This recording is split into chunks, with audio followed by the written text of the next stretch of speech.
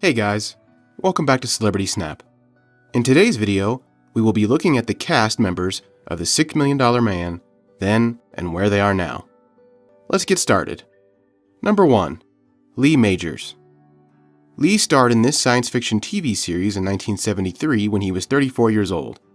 He played Steve Austin for 5 years and left in 1978 when he was 39 years old. Lee was nominated for the Golden Globe Award. Currently, he is 83 years old and participates in Renegades.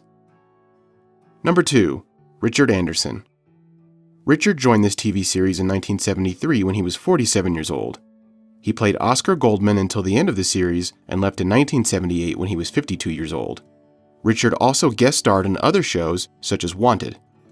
He died in 2017 when he was 92 years old. Number 3. Martin E. Brooks. Martin joined the $6 Million Man in 1975 when he was 50 years old.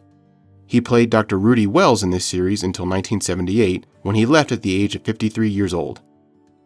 Martin also took a role in its spin-off called The Bionic Woman. He died in 2015 when he was 90 years old. Number 4. Lindsay Wagner. Lindsay made an appearance in this TV series in 1975 when she was 26 years old. She played Jamie Sommers for 1 year in this series and left in 1976 at the age of 27. Lindsay won an Emmy Award for her role in this series. Currently, Lindsay is 73 years old and is still acting. Thank you and goodbye.